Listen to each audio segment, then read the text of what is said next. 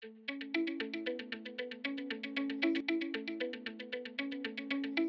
evening. For the record, Megan Baumgartner, Assistant Director of Economic Development.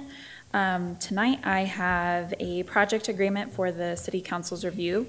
It is a resolution approving the Hub and Spoke project agreement. So last week we announced an incredible project with two great partners who are here tonight, David Decker and Travis Tucker, for an 85,000 square foot design center that is going to be another iteration of Fisher's dedication to entrepreneurship. Just a quick comment. I can't, even begin to, I guess, appreciate for what you guys are bringing to the city. Again, launching off what the mayor started along with Launch Fishers and the IoT lab, continuing that vision as we continue to move through the evolution of Fishers to where I don't even think we're partway there yet, but I think we're certainly on our way to a great place.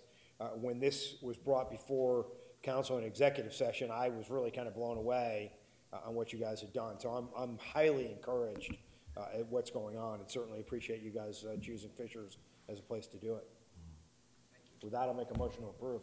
Actually, I was going to have a comment, if you don't mind, Pete. Go ahead. Certainly appreciate your investment down in this corridor.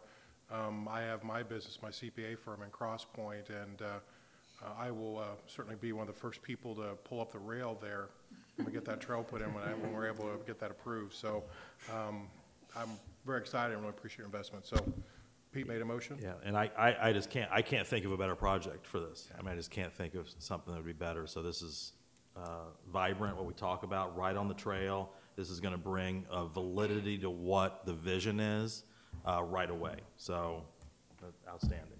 Any other questions or comments? Got a motion by Pete. I'll second. Second by John. All those in favor? Aye. Aye. Any opposed? Motion passes.